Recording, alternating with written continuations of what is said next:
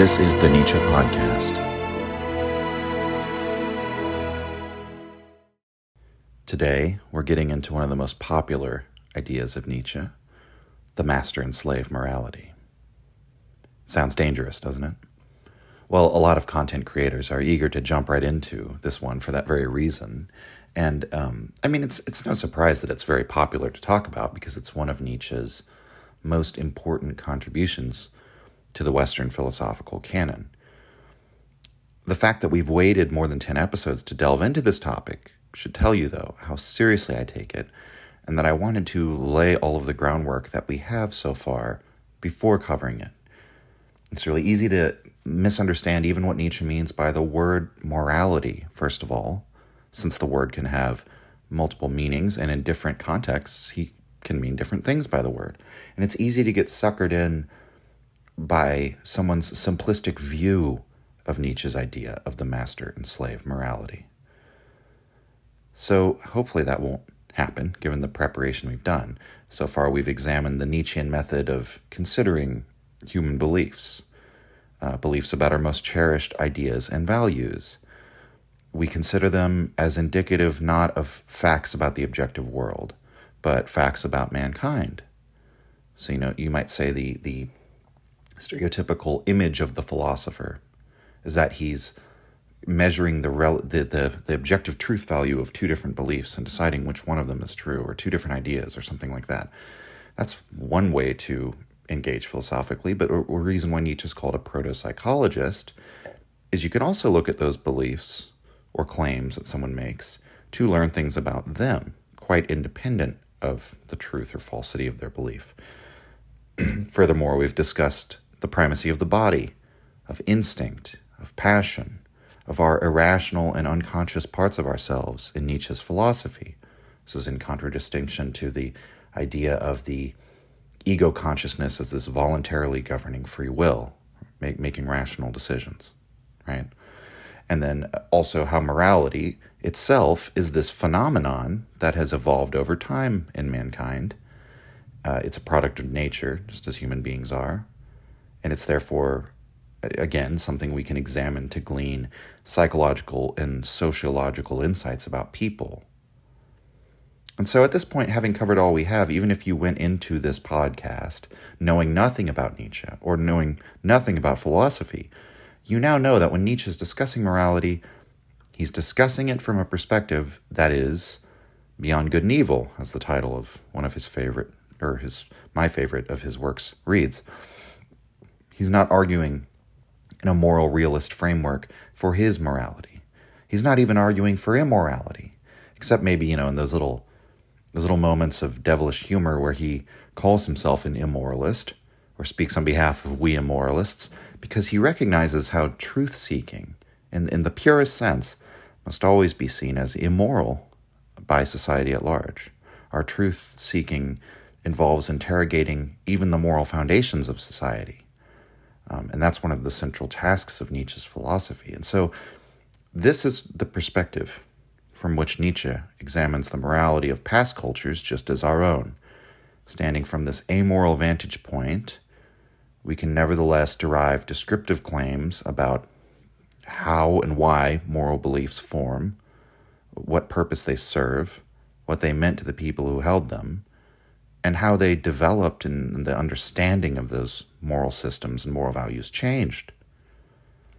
He explains in the preface of Twilight of Idols, Twilight of Idols is subtitled, How to Philosophize with a Hammer. The act of philosophizing with a hammer is the metaphor of using a hammer not as a destructive implement or a weapon, but like a tuning fork. He means like a little hammer that you hit against something to hear its sound. The deepest values of all the world's cultures are revealed when you strike your hammer against those cultures' idols. So he uses the metaphor that all the world's cultures, they're like these hollow metal idols. And he, the philosopher, is going along, striking each of these idols to listen for what note they sound. And so the sound is going to ring out differently. That's affected by the negative space around which the idol is cast, right? The inner shape produces a vibration. That's what the philosopher pays attention to, not the superficial appearance of the outward exterior, but this difference in tone, which is invisible until you chime against it with your hammer. The tone it chimes is a summation of the whole object from the perspective of sound. That's what the idol sounds like on an auditory level. So this metaphor has a lot of layers to it. That's why it really saddens me that people often misread the metaphor as being about Nietzsche saying you should philosophize by smashing things. It's one of the most common misreads of Nietzsche, actually. It's not even actually a misreading, because if you read just barely into the beginning of Twilight of Idols, which is the work where he coined that term, he explains it perfectly well, what he means. But sorry, this is just a tangent. I've seen articles in supposedly serious news publications where people who claim to be intellectuals talk trash about Nietzsche, and then they use this metaphor like it's about smashing old ideologies or what have you, which just reveals they didn't read the book. It doesn't reveal anything about Nietzsche. Again, examining other people, what other people claim and say to learn things about them rather than about the objective world. So anyway, I wanted to bring up the metaphor because that's what we're doing today. We're philosophizing with a hammer, along with Nietzsche. We're now working beyond good and evil from the perspective of humans as natural creatures, with these moral claims as a conscious gloss on reality from which we can learn something about ourselves and our own psychology. And so Nietzsche was influenced by aphorists such as La Rochefoucauld or Giacomo Leopardi. And these, were people who wrote about human psychology or about morality and the conscience and so on. They observed human behavior and kind of drew these philosophical conclusions about human nature. So these are other proto-psychologists that Nietzsche is in the tradition of. But, Nietzsche also wrote like this. He wrote in maxims the way that La Rochefoucauld did. And Nietzsche had no disrespect for these little observations, right? In Human All Too Human, he says how these humble little truths are as important, if not more so, than the big ideas. But Nietzsche takes it a step further from La Rochefoucauld and Leopardi. And this is why this aspect of his philosophy is so popular. He came up with a grand narrative to explain the origins and history of our moral feelings and our beliefs today. The passage where Nietzsche first started on this project is all the way back in Human All Too Human. This is in section 45, where he says, quote, "The concept of good and evil has a double prehistory, namely, first of all, in the souls of ruling clans and castes. The man who has the power to requite goodness with goodness, evil with evil, and really does practice requital by being grateful and vengeful, is called good. The man who is unpowerful and cannot requite is taken for bad. As a good man, one belongs to the good, a community that has a communal feeling, because all the individuals are entwined together by their feeling for requital. As a bad man, one belongs to the bad, to a mass of abject, powerless men who have no communal feeling. The good men are a caste, the bad men are a multitude like particles of dust. Good and bad are for a time equivalent to noble and base, master and slave. Conversely, one does not regard the enemy as evil. He can requite. In Homer, both the Trojan and the Greek are good. Not the man who inflicts harm on us, but the man who is contemptible is bad." End quote.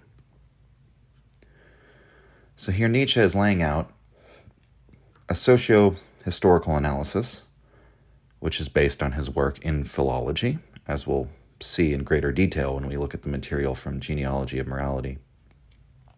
But here in Human All Too Human, he lays out the description of how the noble classes of antiquity viewed morality. Morality is based in this noble model on strength. Another way to say it is that this is morality based on power.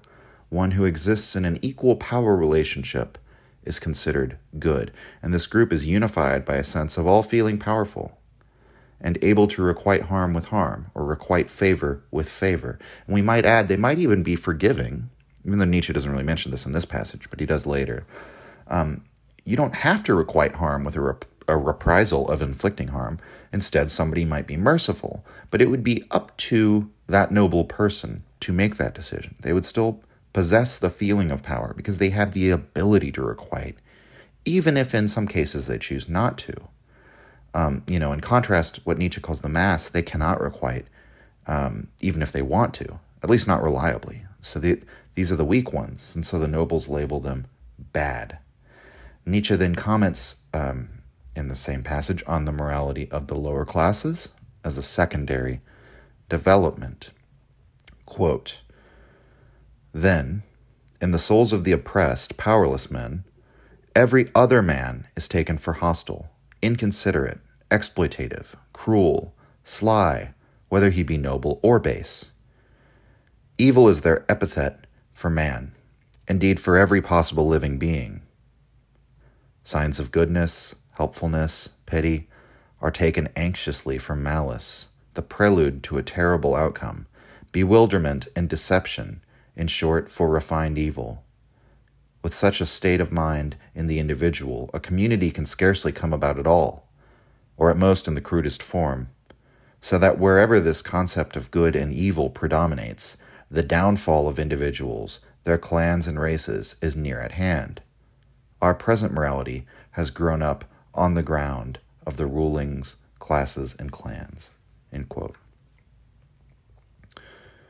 So this examination as yet, it does not contain some of the classic attributes of, slave morality that you may be aware of if you studied Nietzsche. But this is a provisional sketch of certain aspects of lower class morality, which even though Nietzsche doesn't directly call either of these master or slave morality, the association here is clear because he says there's a double prehistory of good and evil, one coming from the nobles and one from the oppressed, and that one name one could use as master and slave. And so the aspect he shines a light on here is that the lower morality is based on fear. Power is the measure of the noble morality's value. Someone is good according to the level of power for requital that they possess. But in the morality of the oppressed, I almost called them a caste, even though Nietzsche says they're not even really a caste. But in the morality of the oppressed, the dominating feeling, the dominating emotion is fear. And so Nietzsche doesn't draw at this point a great deal in the passage, but it is there. The lower class begins from the position of the external. Notice how he plots out the different histories. In the noble case, the individual begins from their own self-evaluation. I'm good because I'm powerful. We're good because we're powerful. Those people over there are bad, but only as a sort of afterthought. What the bad is a secondary consideration. And furthermore, the noble morality comes first, historically, in his view. He says all of our other moralities have grown up on the ground of this first noble morality. And thus the original morality is one's self-conception of one's own good or one's own value as the defining pole around which you orient the whole system. In the oppressed morality, evil comes first. The lower class begins by evaluating all the things that can inflict harm and calls that evil. And here he doesn't really get into defining what the lower class calls good, but as we'll later see, in the case of the lower morality, good is the afterthought. It's the opposite orientation of the noble morality.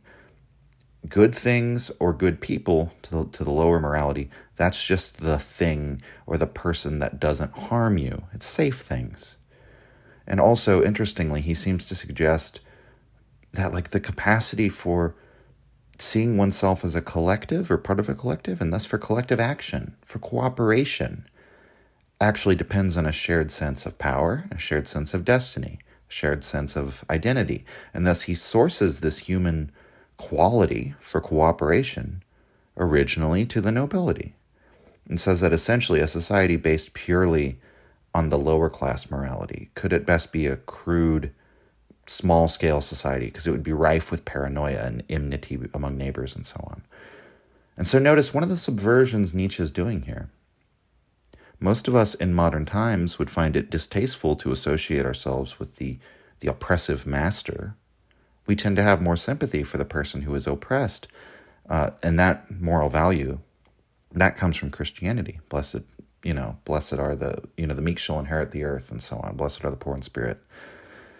What Nietzsche is doing is associating some of the traits we might have a positive association with, such as, the ability to follow through on your word, to keep your promises, to uphold justice, or the ability to be merciful or form successful communities.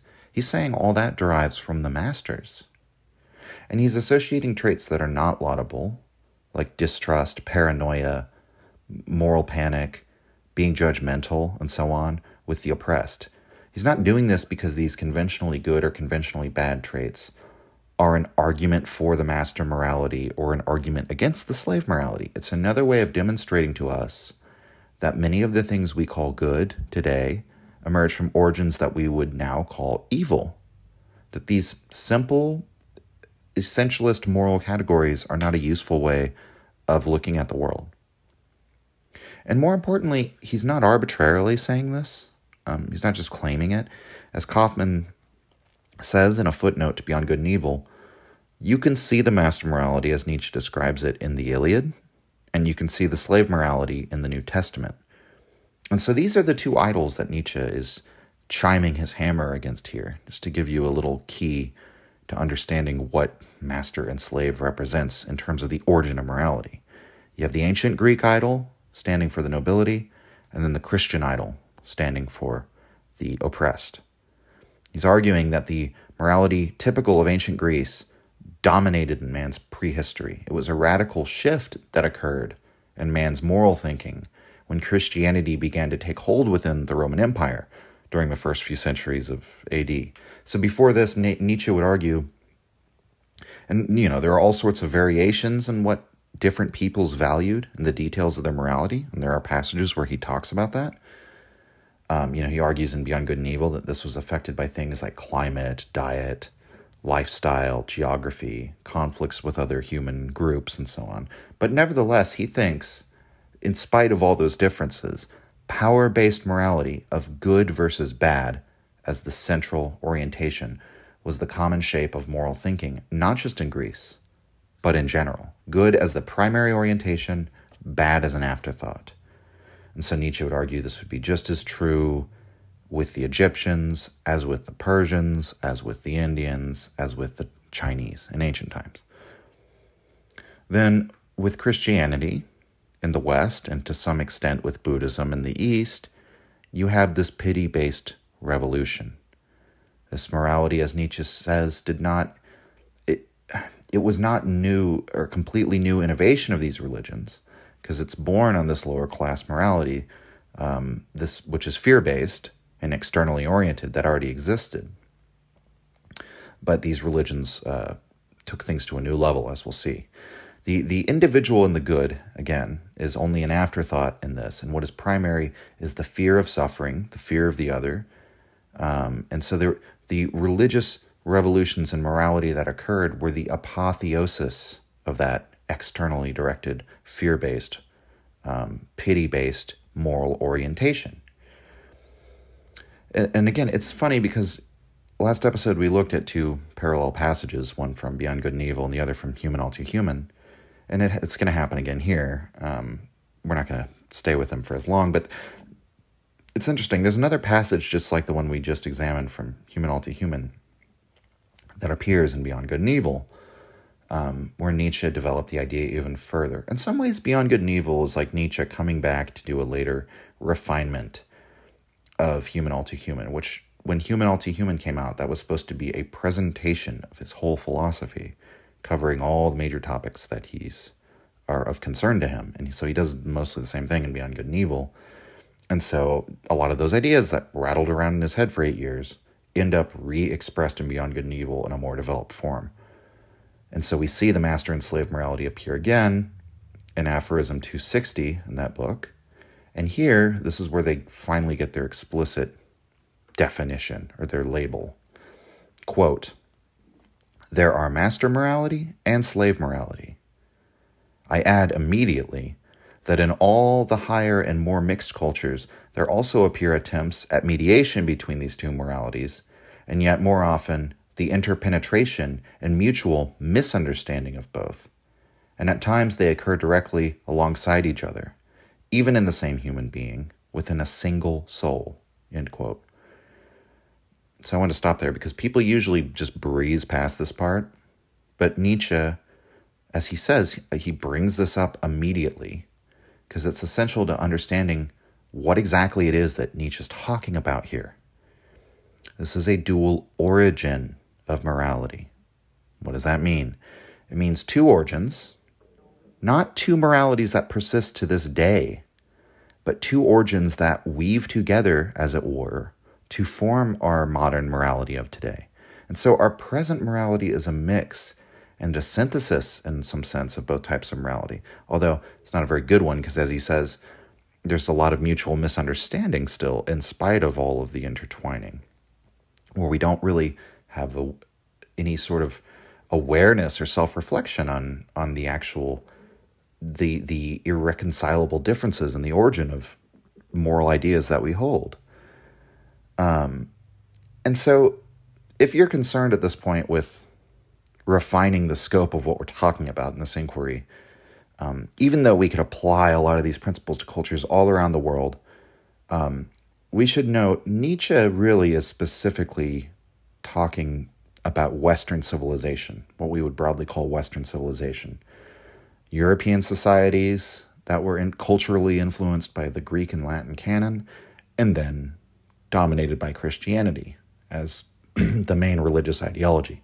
And so that would include America and the British Commonwealth, even though those are not countries in Europe. That would include countries that were colonized by Europeans and that are still practicing European culture, at least to some extent. They have all inherited the modern morality that has its double prehistory in the master and slave morality. That's what Nietzsche is talking about. So we could talk, I'm just sort of bringing this up to say, I could imagine somebody objecting, well, that's not exactly true, in China or in Japan or in India. Maybe so. That's not, but Nietzsche, he's Eurocentrist. I mean, that's the time in the milieu he wrote in. That's what he's concerned with. And so the European morality comes out of that union between the Greek power-based, self-based morality and the Christian fear-based, other-based morality. And so he goes on in this passage in Beyond Good and Evil to give his updated description of these two moral perspectives. And so he writes, speaking here of the master morality, quote, "In this first type of morality, the opposition of good and bad means approximately the same as noble and contemptible. The opposition of good and evil has a different origin. One feels contempt for the cowardly, the anxious, the petty, those intent on narrow utility, also for the suspicious with their unfree glances, those who humble themselves, the dog-like people who allow themselves to be maltreated, the begging flatterers, above all, the liars. It is part of the fundamental faith of all aristocrats that the common people lie. We truthful ones, thus the nobility of ancient Greece referred to itself." End quote. And so the moral axis here, we may notice, is just slightly different. Nietzsche chooses here to emphasize, rather than the element of simply the master morality, being oriented around being powerful, or, able to requite, as he puts it in Human All Too Human. Here he emphasizes the moral aspect of the nobility that flows forth from the fact that they are powerful. And the main axis here is honesty, rather than power as such. And so we might say that honesty is a form of power. One conceals or dissembles when their strength is not enough to say what they want to honestly say. Or if saying the honest truth would be dangerous or disadvantageous for them. And so Nietzsche brings up again the suspicion of the masses, their inability to believe anyone because they themselves are dishonest and therefore distrustful. So the ancient conception of power, indeed, it often is correlated with the precept that one's actions should follow after one's words. When someone says, "This is what I shall do," and then does it, in many ancient cultures, that is what power really means. That's a demonstration of power. And that's a demonstration of goodness, of an honest description of what your words matching your deeds. And so we can see the sense in this, I think. Most people can. But again, we must remember it's not as simple as Nietzsche advocating for this morality or not advocating for it. On the one hand, anyone who tells you that Nietzsche doesn't have a fond view of the nobility is not being completely honest. Nietzsche clearly praises the aristocracy, particularly of ancient Greece. But again, he's laying out, this is one of the sources where we derive our current morality, and our morality to this the very day has an aspect of this Greek outlook.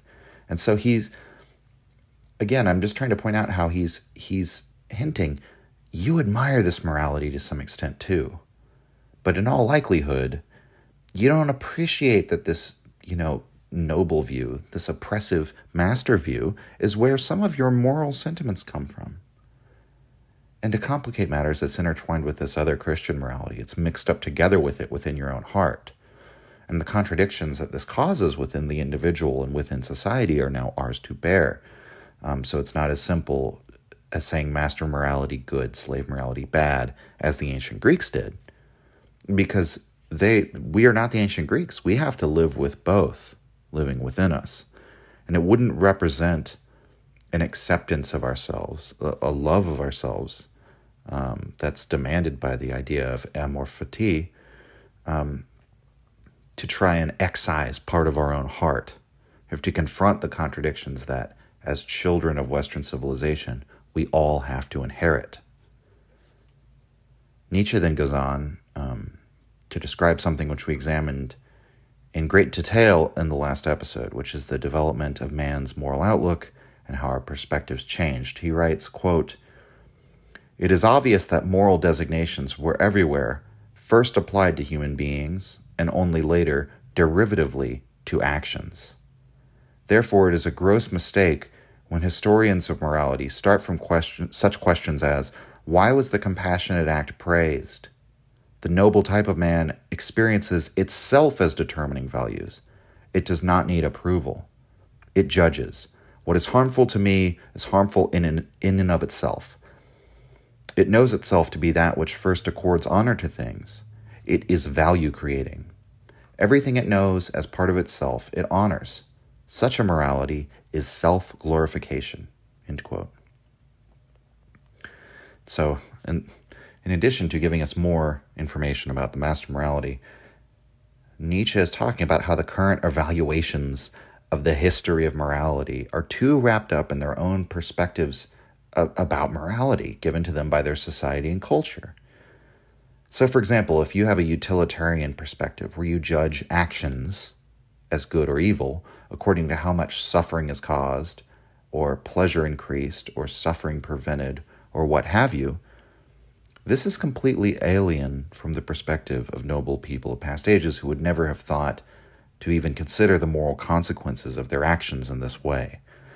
They had a completely different means of determining what was good and bad based on themselves and based on their own iron faith and their own significance. And so whatever you think of the utilitarian perspective, whether it's wrong or right from the standpoint of logic or whatever, Nietzsche's saying from a psychological perspective, you cannot let those presuppositions of your current morality inform you in your study of the history of morality, because it will lead you to misunderstand the way people who don't share those presuppositions actually think.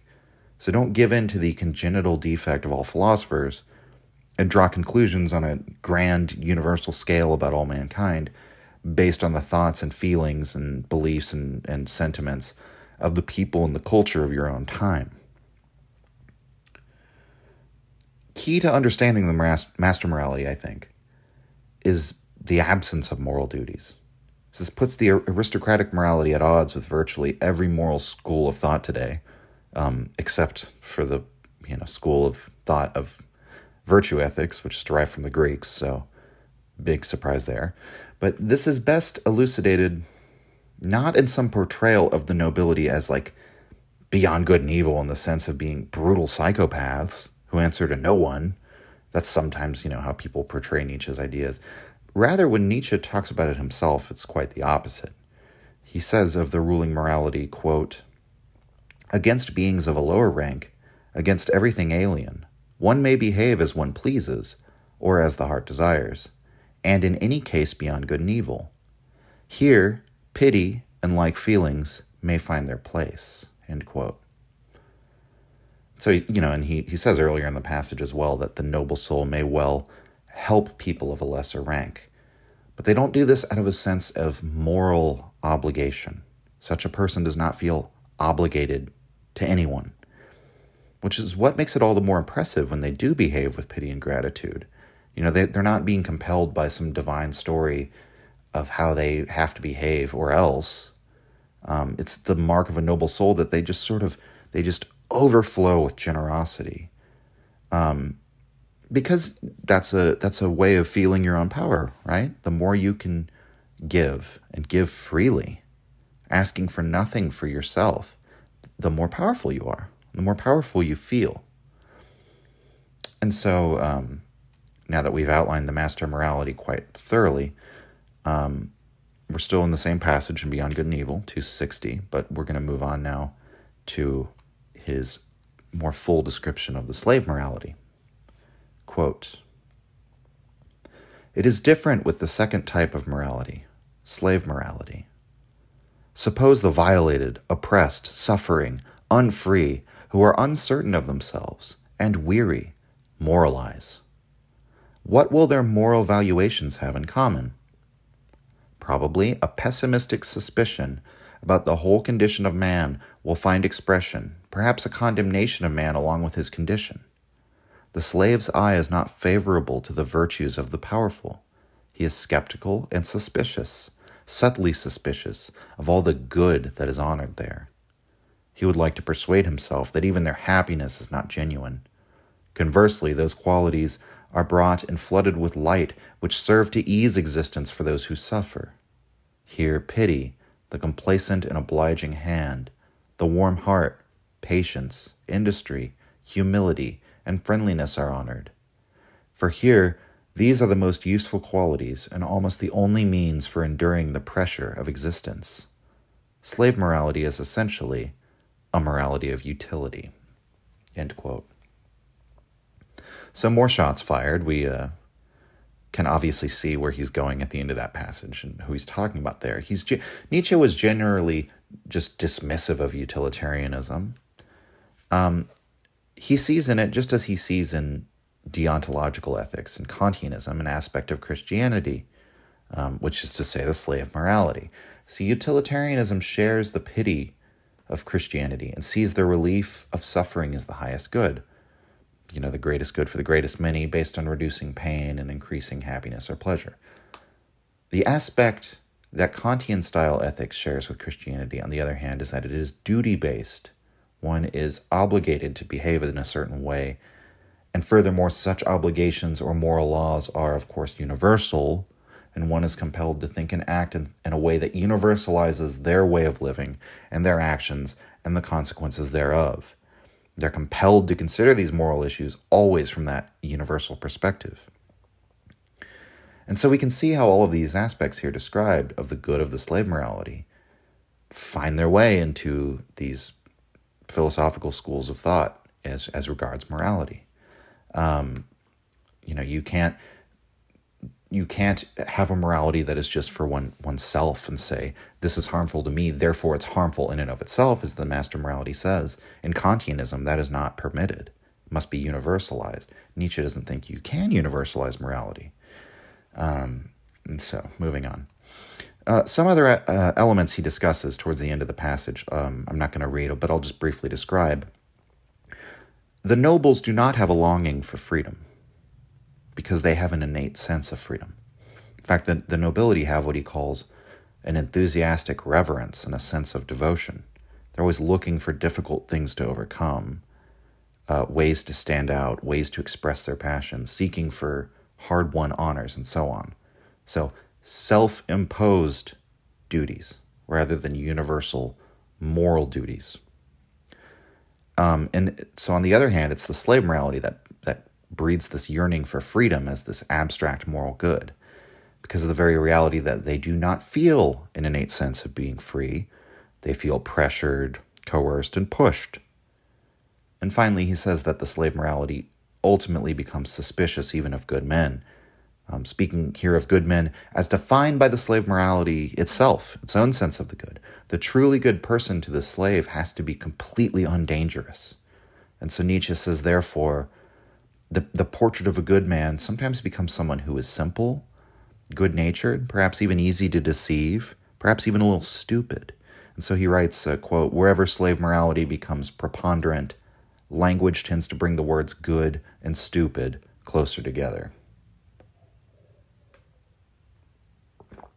Let's see here. So now we've gone over two of the major passages that outline Nietzsche's thinking on the double history of morality. But as you may know, a year after he wrote Beyond Good and Evil, he comes out with another book called On the Genealogy of Morality, or On the Genealogy of Morals. This book, he said, was a sort of companion text to Beyond Good and Evil, which is something that's often ignored.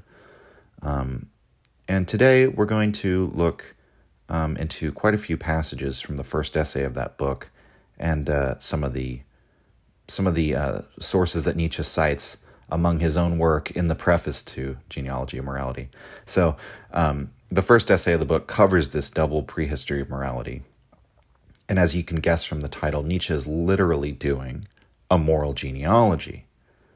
And I want to clarify the significance of the term genealogy here, drawing on some of the past ideas of Nietzsche's books that came before this one. I've already kind of hinted at this already, but I want to make it very clear. So in the very first book of Nietzsche's, The Birth of Tragedy, he uses a phrase in reference to two different myths. He's talking about the Prometheus story from Greek mythology and the Adam and Eve story from the Bible, and he calls them a brother-sister pair. So this is common with Nietzsche, to regard some ideas or some cultures or some nations or peoples even as being masculine or feminine in character in a sort of like symbolic, abstract sense. And this might be, an influence of the German language. Nietzsche himself wrote in his essay on Truth and Lies in the non-moral sense that the German language is absurdly gendered. And so even though Nietzsche was a polyglot, perhaps he internalized this practice of separating all things into categories of masculine and feminine. But it provides him with an excellent metaphor in doing so, because we can use this framework to understand what he's doing when he sets out to do a genealogy of morality. And I think it's somewhat literal. In the crude sense, we have our maternal line, which is Christianity, and then we have our paternal line, which is the Greek morality. These two moralities they're not monolithic entities. These are whole genealogical lines of descendants spanning centuries and millennia. They're families of moral thought which share the same characteristics, and they exist in the minds of men, and thus they produce offspring through men across the generations of humankind. The product is the current European morality of today, as we've said, but it comes from this interaction, this intercourse. I mean that in that sense that you're the double entendre between these two distinct types of morality that we've described. And so I'm taking pains to lay this out because I feel that the interpretation of Deleuze, for example, which I will not go into here, even though it may be very interesting, I think misses the mark a little bit, because he insists that the significance of the term genealogy is to emphasize difference, total separateness, and that this is a rebuke to like Hegelian dialectical thought. And I think Deleuze is totally correct and very insightful to point out that Nietzsche did reject the dialectic, and that Hegel was sort of this figure that he was largely silently hostile towards. But when we speak genetically, when we speak genealogically, that is not a model or a metaphor that stresses incompatible differences. Rather, the intermingling of genes from a maternal and a paternal parent, who themselves have intermingled genes from their maternal and paternal lines. I think that is more what Nietzsche is getting at here, which I only say because he points out repeatedly how our modern morality is descended from both. So he's doing the genealogy of our morality through our male and female parent, so to speak, to put it broadly, the Greek and the Christian. And so the reason why genealogy of morality is so celebrated, and it gets a lot more attention today in academia than maybe a lot of Nietzsche's other work receives is because it's informed by his philological background. Philology was a branch of scholarship dealing with the classics, the study of language and culture through the Greek and Latin classics. Today it's understood a bit more broadly, but during Nietzsche's time, this is how they did it. And so it's the study of how the structure of languages informs and shapes culture and vice versa. So Nietzsche asks in Genealogy 1, aphorism 4, quote, "What was the real etymological significance of the designations for good coined in the various languages? I found they all led back to the same conceptual transformation, that everywhere noble, aristocratic in the social sense, is the basic concept from which good, in the sense of with aristocratic soul, noble, with a soul of high order, with a privileged soul, necessarily developed. A development which always runs parallel with that other in which common, plebeian, low, are finally transformed into the concept bad. The most convincing example of the latter is the German word schlecht, or bad in English. The word schlecht itself, which is identical with schlicht, which means plain, simple, compare with schlechtweg, which means plainly, and schlechterdings, which means simply, and originally designated the plain, the common man, as yet with no inculpatory implication and simply in contradistinction to the nobility. About the time of the 30 Years' War, late enough, therefore, this meaning changed into the one now customary," end quote. And before moving on, I'm not aware that anyone has ever disproven Nietzsche's linguistic scholarship on this front. People obviously differ with his conclusions, but his observations about languages and how their words, which is to say, how their concepts for what constitutes good and what constitutes bad, derive from these etymological origins that he posits. No one really disagrees with that, I don't think. So all the stuff we've been reading up to this point from his previous works, this is not just bluster. There is evidence that this is actually how the concepts evolved in human history. Consider in contrast, to the German example he gives, the word for plain and simple becoming the word for bad. We have an example of the opposite case of the etymology of words and concepts having to do with the master morality. And so in Genealogy 1:5, he says of the noblemen, quote, "They designate themselves simply by their superiority in power as the powerful, the masters, the commanders, or by the most clearly visible signs of this superiority, for example, as the rich, the possessors." This is the meaning of Arya and of the corresponding words in Iranian and Slavic. But they do it by a typical character trait also. They call themselves, for instance, the truthful, end quote. So the word Arya is Greek for good or brave. Nietzsche, again, he points out originally this term derived from the meaning of being a possessor, of being rich, being wealthy. Another example he uses for the master morality is the Latin word bonus. This word simply means good in Latin. But here Nietzsche says, quote, "I believe I may venture to interpret the Latin bonus as the warrior, provided I am right in tracing bonus to an earlier word, duonus. Compare bellum to dwellum, to dwindlin, which seems to me to contain duonus. Therefore bonus as the man of strife, of dissension, which is the word duo in Latin, as the man of war. One sees what constituted the goodness of man in ancient Rome. Our German gut, even, does it not signify the godlike, the man of the godlike race?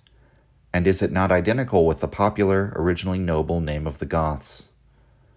End quote. And so to explain the last passage, gut means good in German, Gott means God, and anyone can see the genealogical resemblance there. Kaufman raises the issue in the footnotes of his translation that may be going through some of my listeners' minds at the moment. And he writes, "Readers who are not classical philologists may wonder as they read this section how well taken Nietzsche's points about the Greeks are. He then goes on to quote at length from Professor Jared F. Else's study, Aristotle's Poetic, The Argument. And I'm going to quote from Professor Else here in an abridged form, because I think it backs up the point rather well. Quote, "The dichotomy is mostly taken for granted in Homer. There are not many occasions when the heaven-wide gulf between heroes and commoners even has to be mentioned. In the 7th and 6th centuries, on the other hand, the antithesis grows common. In Theognis, it amounts to an obsession. Greek thinking begins with, and for a long time holds to the proposition, that mankind is divided into good and bad, and these terms are quite as much social, political, and economic as they are moral. The dichotomy is absolute and exclusive for a simple reason. It began as the aristocrats' view of society and reflects their idea of the gulf between themselves and others." End quote. And so Else goes on to say that for the aristocrats, we are the good people, the beautiful, the happy, the right thinking, and so on, and they are the liars. They're the cowards, they're the good-for-nothings, and so on. And so that's at least one other scholar who is in lockstep with Nietzsche on his analysis of the etymology of the Greek language. And I think this fleshes out more or less what these two moralities consist of and how they differ in their approach. We can see some of ourselves in each of the two, once again. And the supporting evidence for this view is found in language, and how the Greeks, as an exemplary people, in the sense of representing master morality, came to define good and bad, versus how the Christians defined it. And so now, in Genealogy of Morality, Essay 1, Part 6, Nietzsche talks about how this reversal under Christianity came to pass. He says that one of the key elements in this, what he calls the slave revolt in morality, is the priestly caste. Every society has had a priestly caste, the caste of people charged with defining the spirituality of the people, defining their religious laws, interpreting their religious scriptures, and so on.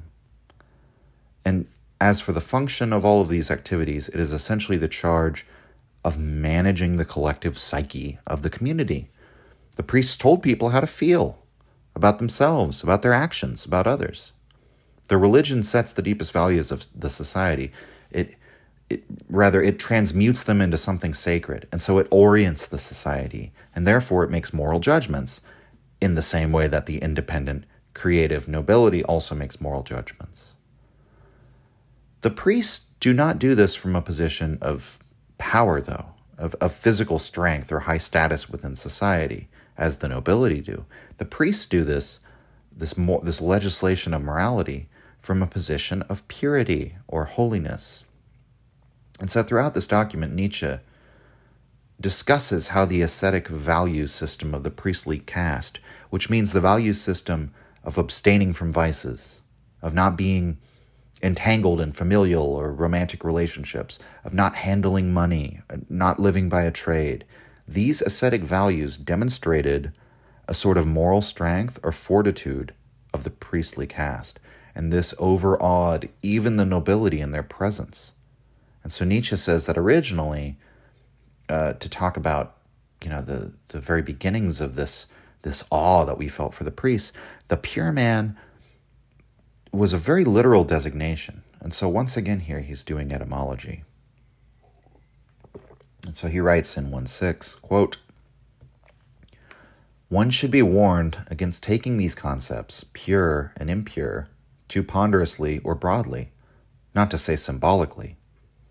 All the concepts of ancient man were rather at first incredibly uncouth, coarse, external, narrow, straightforward, and altogether unsymbolical in meaning, to a degree that we can scarcely conceive. The pure one is from the beginning merely a man who washes himself, who forbids himself certain foods that produce skin ailments, who does not sleep with the dirty women of the lower strata, who has an aversion to blood, no more, hardly more." End quote.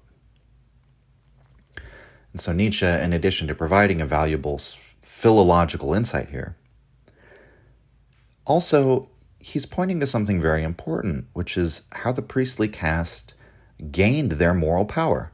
this power over the hearts of the collective, which was parallel to the power of the noble classes.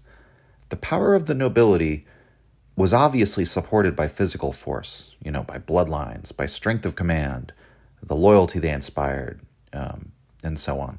The priest gains authority among the populace by a different means, however, and those means are by becoming something mysterious and terrifying in the consciousness of the people, even in the consciousness of the nobility.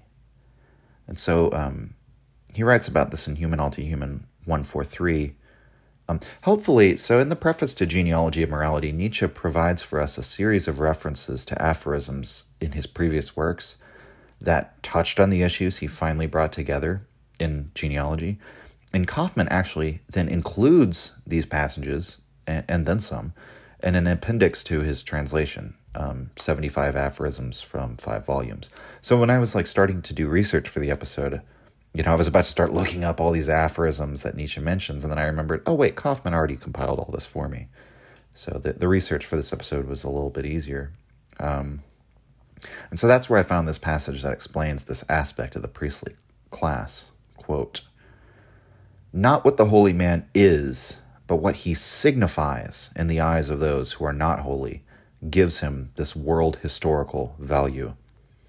It was because one was wrong about him, because one misinterpreted the states of his soul, and drew as sharp a line as possible between oneself and him, as if he were something utterly incomparable and strangely superhuman, that he gained the extraordinary power with which he could dominate the imagination of whole peoples and ages." End quote.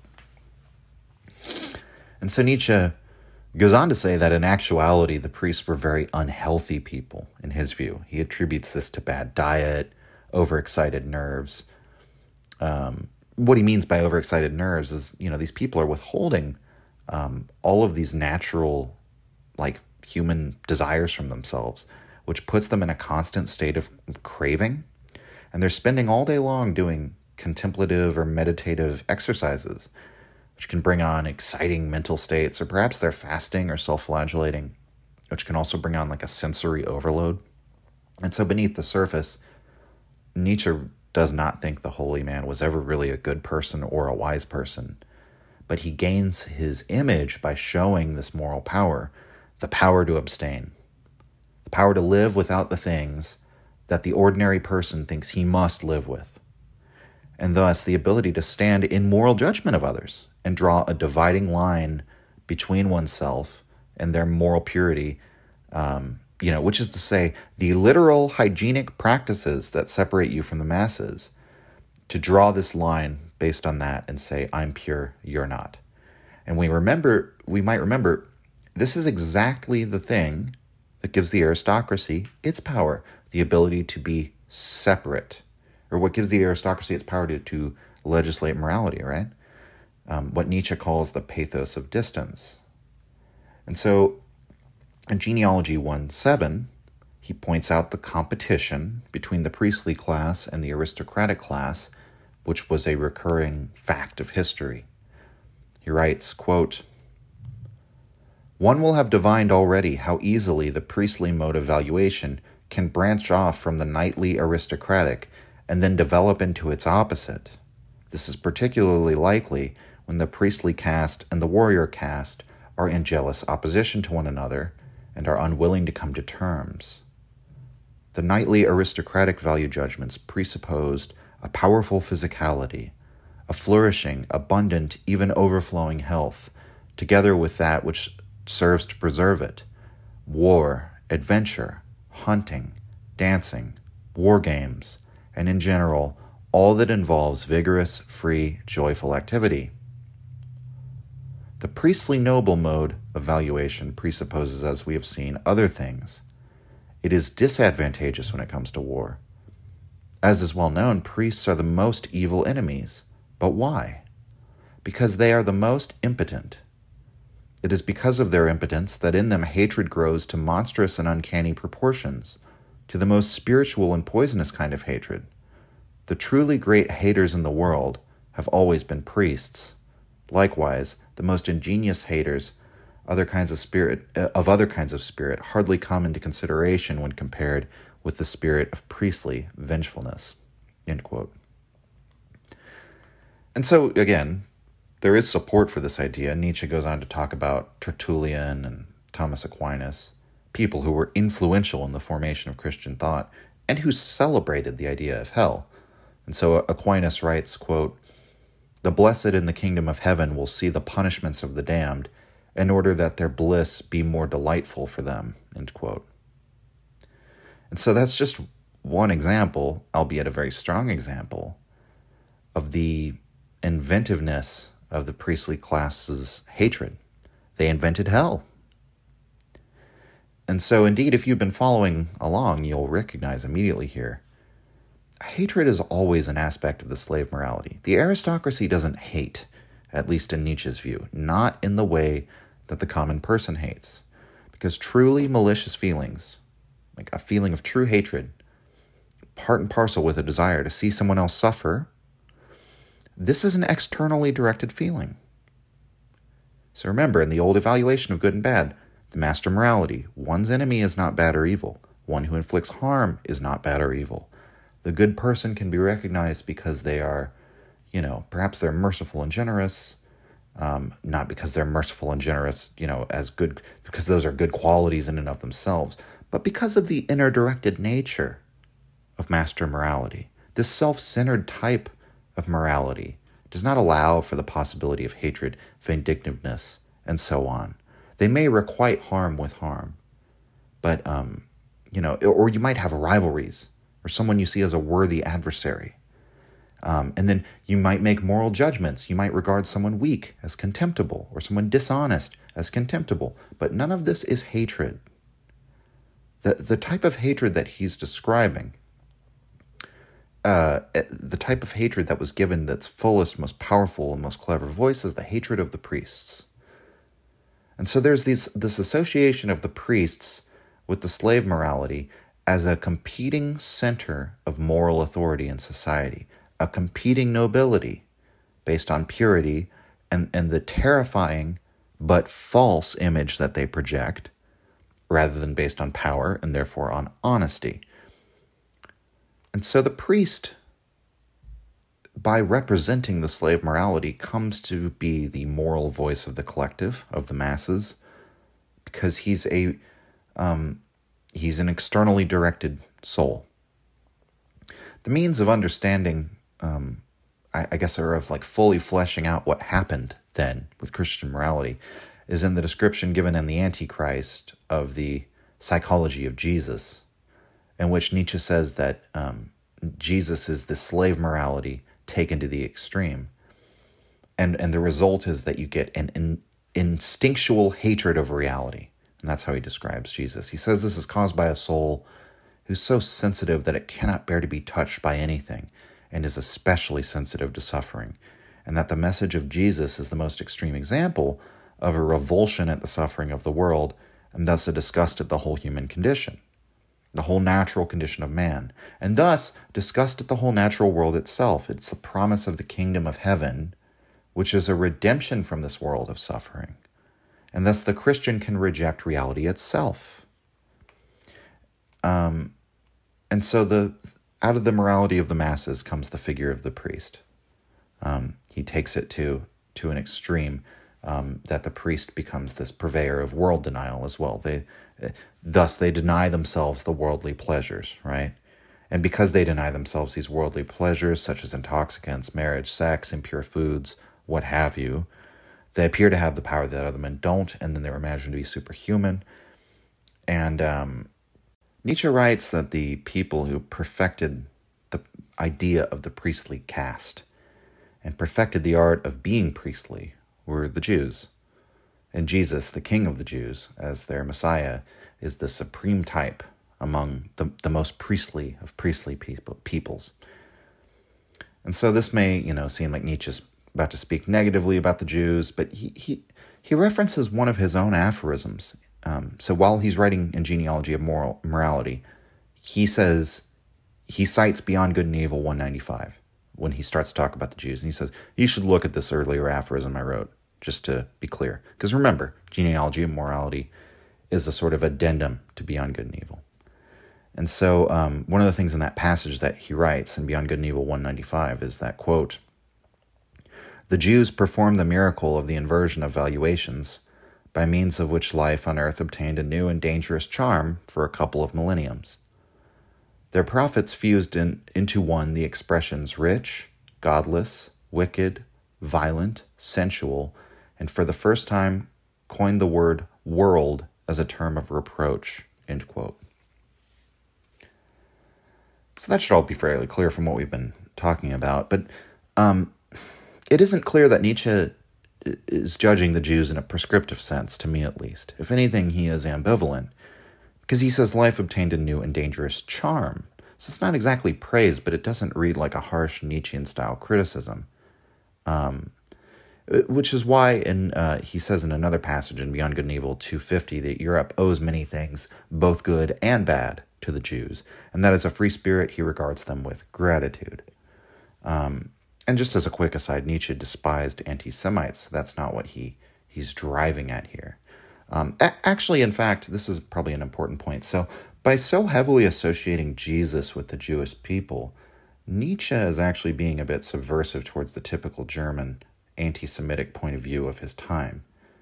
So his sister's husband, I forget his first name, I think Bernard Fuster.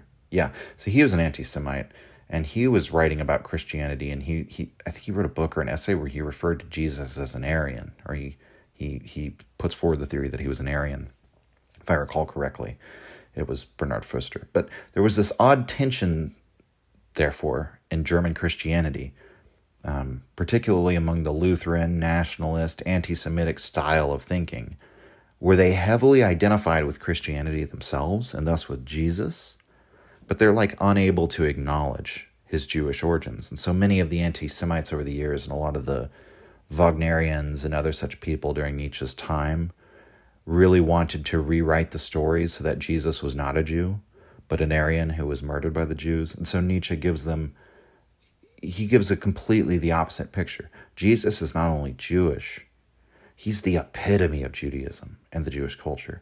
And so his understanding of who Jesus is, upon which the whole argument hinges, Nietzsche's understanding goes against the popular anti-Semitic views of his time by saying, your entire religious identity is descended from Jewish culture. This is your moral and religious genealogy. So it's nonsensical for you to hate the Jews because they gave you the religion that you now identify with and the religion that's part of you and the way you think. And so we now get to one of the most famous ideas in the work of Nietzsche, which is a second-order effect of this whole master and slave morality relationship, and that is the feeling of resentment. Nietzsche uses the term ressentiment in French, but the meaning is the same as the term resentment in English. This is the feeling that we mentioned that one experiences when one is powerless to stop harm from being inflicted upon oneself by others. The desire for revenge is nurtured by this feeling because there's this lingering, gnawing sense that one wishes to requite harm with harm. That remains long after one has experienced, having harm done to them. And so when people are stopped from pursuing power, when they don't possess the power to overcome the obstacles they face, they become resentful. And this is an externally directed feeling. It's produced by this lingering need to inflict harm so that one can experience power. And as it goes unfulfilled, it poisons the soul, to speak metaphorically. It's a spiraling, negative state of mind. So I'm going to read a paragraph that I already read in the episode Weakness Corrupts. But as I looked over the passage that introduces resentment, I don't think I could find a better chunk to quote from than this one that I already quoted from. But, so if you already heard that episode, you'll hear this passage again, but it's important to laying out everything about master and slave morality. Quote, "The beginning of the slave's revolt in morality occurs when ressentiment itself turns creative and gives birth to values. The ressentiment of those beings who, denied the proper response of action, compensate for it only with imaginary revenge. Whereas all noble morality grows out of a triumphant saying yes to itself, slave morality says no, on principle, to everything that is outside, other, non-self, and this no is its creative deed. This reversal of the evaluating glance, this essential orientation to the outside instead of back onto itself, is a feature of ressentiment. In order to come about, slave morality first has to have an opposing external world. It needs, physiologically speaking, external stimuli in order to act at all. Its action is basically a reaction." End quote. So the genealogy of morality, the blending of these two competing sources for moral valuations, this interpenetration starts to happen when the creative power of the master morality, the power to create values out of a sense of self-certainty, willingness to be a judge, this becomes joined with the outward-facing aspect of slave morality. And so the slave morality then begins to create values. And what this means is the spiritualization of revenge, making revenge holy. And so this is the beginning of justice in the way that most people conceive of the word justice today. And through religion making, divine justice woven into the fabric of the universe. So this is divine judgment on all mankind according to the standards set by the anti-worldly priestly caste. This is the priestly morality's creative act to remake the world into this moral battleground in which the world is an evil place and redemption from the suffering of the world is the ultimate good. And the revenge element, that's seen plainly in the Christian doctrine of hell, as we described earlier, or in the book of Revelation. The good news is eventually Jesus is going to come and melt the faces off all the unbelievers. It's the revenge fantasy. So in Genealogy 1:13, Nietzsche returns to emphasize that this inquiry of his is itself non-moral in nature, that he's not passing judgment on these moralities in the sense that a moral realist would. He does have his preferences, which are stated rather clearly at the end, which we'll get to by the end of the episode, but he's not moralizing himself because he sees the nature of both these moralities as necessary and therefore natural, and therefore morally neutral phenomena. And so he compares these two moralities to the moral perspectives we might expect from a predator and a prey animal, if such animals were to have a morality. So this is 113, quote, "That lambs dislike great birds of prey does not seem strange. Only it gives no ground for reproaching these birds of prey for bearing off little lambs. And if the lambs say among themselves, 'These birds of prey are evil, and whoever is least like a bird of prey, but rather its opposite, a lamb, would he not be good?' There is no reason to find fault with this institution of an ideal, except perhaps that the birds of prey might view it a little ironically and say, 'We don't dislike them at all, these good little lambs. We even love them. Nothing is more tasty than a little lamb.'" End quote. So there's a little Nietzschean humor for you.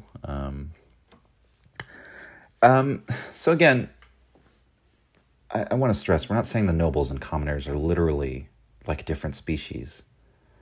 What they are is they have a completely different view of life that sets them at odds with one another. Different conditions give advantage to the different groups, and so they develop these moral and religious ideas as a rationalization that what gives them advantage is good. And so the way the analogy he uses is what the predator's good would be versus the prey animal's good. When we watch a nature show and we watch the lion chase the gazelles, and of course they always go for the weakest and the littlest ones, which are the ones that we think should be protected the most, protect the most adorable and the weakest things. That's part of our modern morality. And so people find themselves a lot of the time rooting for the gazelles. But the lioness, she's usually trying to feed herself and her cubs. She's got her own cute little weak, hopeless cubs that'll starve if she doesn't feed them. So it's easy sometimes to forget that. But in any case, the gazelle has its good and the lion has its good. And the good of the lion is incompatible with the good of the gazelle. And that doesn't mean one of them's right and the other is wrong. So we have this prejudice that if there are conflicting values, there can always be some mediated response or some judgment made to determine how to end the conflict. But in the case of the lion and the gazelle, this would be absurd. Nietzsche is willing to accept that in many cases, two groups can have valuations that are not able to be reconciled. The only deciding factor is conflict. It's not a moral judgment that convinces the bad side to behave themselves. It's not a rational compromise between two extremes. In the case of the good of the lion and the good of the gazelle, or for that matter, the good of the bird of prey and the good of the little lamb, those possibilities are not open to you. And so there's a great part in this same passage a little further down, where Nietzsche explains why his view, which is a more naturalistic view, a morally neutral view, avoids the mistakes of other philosophers and proto-psychologists who have attempted to provide their own origins for morality. He says in so many words that it's because they essentialize the subject. They essentialize the person as the moral agent, as the doer of the deed. It's a linguistic prejudice, is what he says. This very construction in language separates the doer from the deed. So Nietzsche would argue, this is a trick. Language in its grammatical structure shapes our thinking, and so by habit, we separate conceptually the doer from the deed, the quote-unquote thing from the effect of the thing. But for Nietzsche, the deed is merely an expression of the nature of the doer. One's action is an outflow of one's character, of one's nature. And so Nietzsche thinks separating them is a mistake. To go into the reason why, it's because of the aspects of the human self that we've gone into great detail in the past 2 episodes or so, that the self is not this single unitary entity, but a multiplicity. The self is a body, and throughout the body are drives, all these impulses and instincts and desires and so on, that pull the consciousness in one direction or another, and then the consciousness comes up with reasons for why it's going in one direction or another direction, fulfilling this drive or that. There's no stable, consistent thing called the self, which has an essence.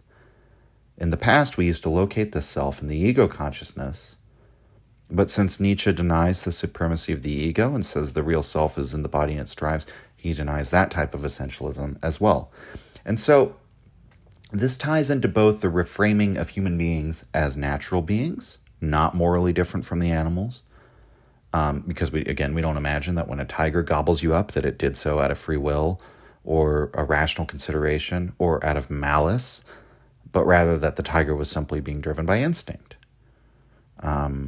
This is also why, so he calls Genealogy of Morality a polemic. And it should be clear by now, it's polemical because he's attacking all of these simplistic explanations for morality that others have put forward, and they're all based on this old essentializing view. And so in 113 he writes, quote, "To demand of strength that it should not express itself as strength, that it should not be a desire to overcome, a desire to throw down, a thirst for enemies and resistances and triumphs, is just as absurd as to demand of weakness that it should express itself as strength. A quantum of force is equivalent to a quantum of drive, will, effect. More, it is nothing other than precisely this very driving, willing, effecting, and only owing to the seduction of language and of the fundamental errors of reason that are petrified in it, which conceives and misconceives all effects as conditioned by something that causes effects, by a subject that it can appear otherwise. For just as the popular mind separates lightning from its flash and takes the latter for an action, for the operation of a subject called lightning, so popular morality separates strength from the expressions of strength, as if it were a neutral substratum behind the strong man, which was free to express strength or not to do so. But there is no being behind doing, affecting, becoming. The doer is merely a fiction added to the deed. The deed is everything." End quote. And then I'll skip further down where he says, quote, "No wonder the submerged, darkly glowering emotions of vengefulness and hatred exploit this belief for their own ends, and in fact maintain no belief more ardently than the belief that the strong man is free to be weak, and the bird of prey to be a lamb. For thus they gain the right to make the bird of prey accountable for being a bird of prey." End quote. So again, in this passage, this is why I've chosen to cover the material in the order we have, because Nietzsche is here reminding us why the will is not free, and furthermore, the subtle psychological relationship between freedom of the will and moral responsibility. And here he's demonstrating how absurd it is to blame people, or birds of prey for that matter, for their own nature, and that this is, of course, something that will be exploited by vengeful, hateful souls, which is the provenance of slave morality. And this returns us to the passage we quoted from Zarathustra last time, that Nietzsche's bridge to his highest hope, the rainbow after long storms, is the dream that mankind may one day be liberated from revenge. And how revenge is what stands behind the word justice.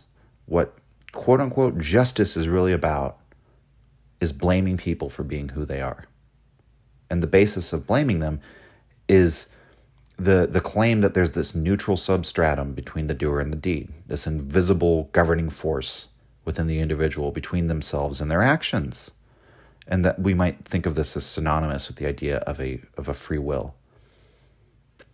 And so I must again emphasize, we're not here to blame the aristocrats nor the oppressed for their natures. Their natures were shaped by conditions, natural, geographical, cultural, and so on. And these psychological transmutations took place and were prompted by these conditions.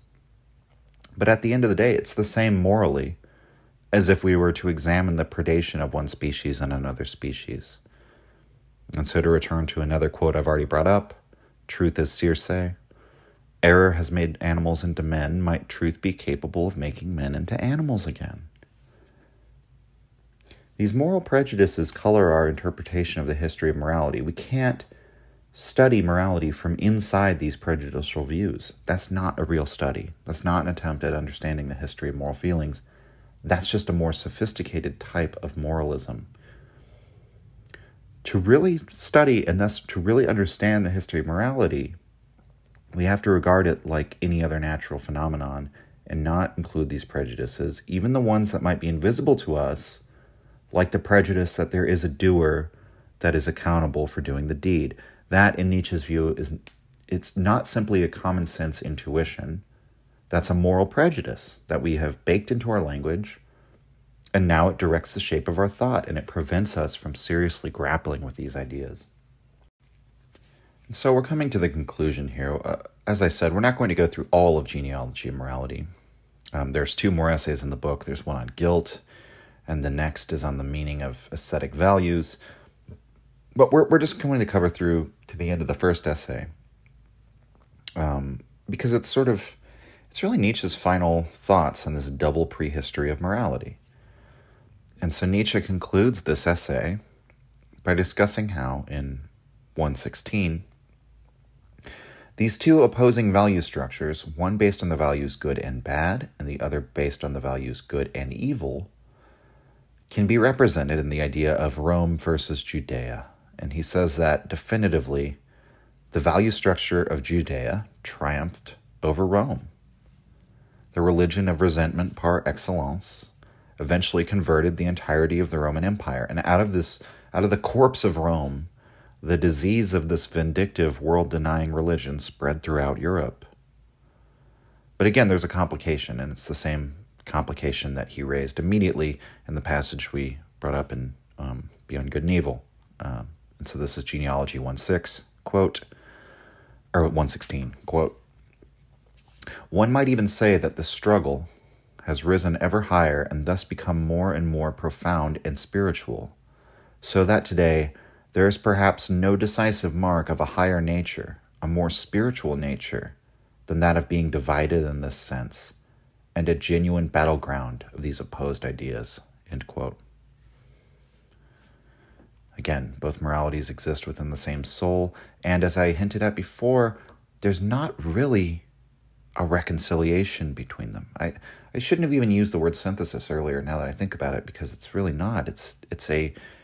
What he's saying is our genealogy, our moral genealogy, has produced an intractable conflict in some sense. And so the highest type of nature today, he says, the most spiritual type, is just such a person with this inner conflict, the battleground of opposed ideas. And the reason why Nietzsche probably would say that is because of the value that he sees in conflict and in strife. And so there's no easy answers here as to the course forward, both in the descriptive and the prescriptive. Nietzsche has laid out the facts so far as he sees them, but he prefers, rather than predicting the future at the end of this essay, to ask questions. Although he does give us, as I mentioned before, some of his own preference for the master morality.